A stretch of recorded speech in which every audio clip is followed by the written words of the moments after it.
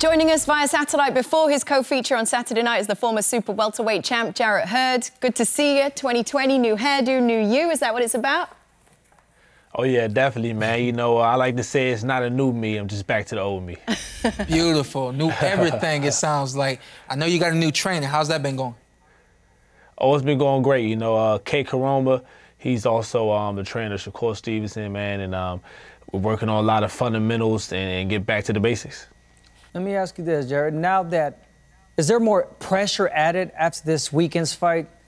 You know, J-Rock lost against an underdog, and now you're facing basically an underdog. Is there pressure added now? Right. It's no pressure, man. You know, I'm thinking of it as I always thought of it, you know. That fight has, you know, absolutely nothing to do with me. You know, it doesn't change the outlook on what I have to go out here and do Saturday night. You know, Julie Williams just wasn't successful. You know, he bounced back before. I'm pretty sure he'll be able to do it again. Your belt has now skipped over to someone else. Moving forward, you win this weekend. What's next for you? You know, I'm not sure. That's why I didn't really look into too far past my opponent. That's what I don't want to do is overlook Francisco Santana. But, you know, things have been shaking up, and after this fight, we're definitely going to give my team a see.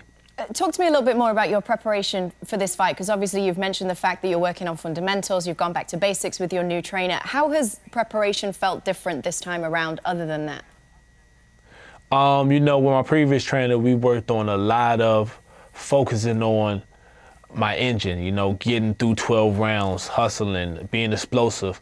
And we kind of didn't pay as much attention to the fundamentals, and I can tell with K. Caroma, you know, he's very strict about that.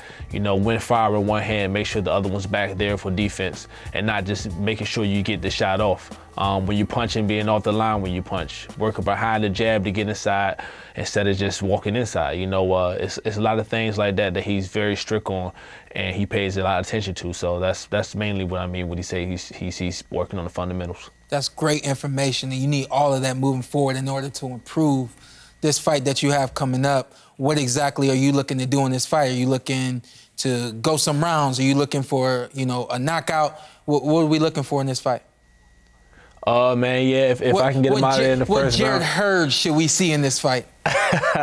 Listen, if I can get him out of there in the first round, I'm going to get him out of there, man. But, of course, we're not going to look for the knockout. We just want to go out there and perform and work on the things we have been working on.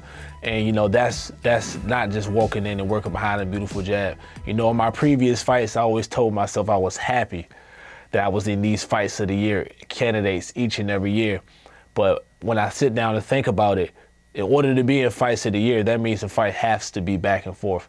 And, you know, I'm not too fond of just having back and forth fights each and every time. I want to be these fights to be one-sided for me to be dominating the entire fight. So I don't want to start this slow and try to play catch-up. I want to dominate the entire fight. I'm going to salute you on that.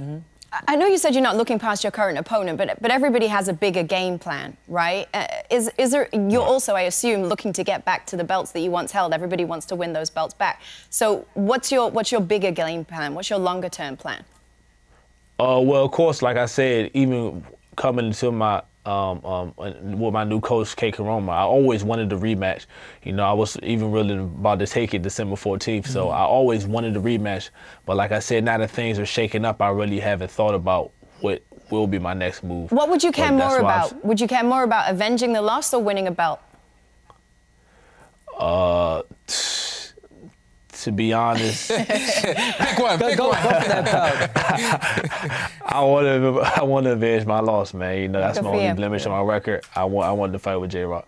All right, Jarrett, it's great to speak to you. Best of luck on Saturday. We'll be rooting for you. All right, thank you. No problem. The biggest fight in recent history.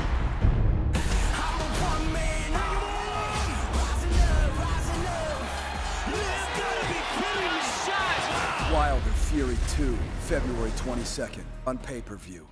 Thank you for watching. Well, if you enjoyed that clip, make sure you click somewhere around here and subscribe. From fight highlights to exclusive interviews, we have got everything you need as a boxing fan right here on PBC on Fox.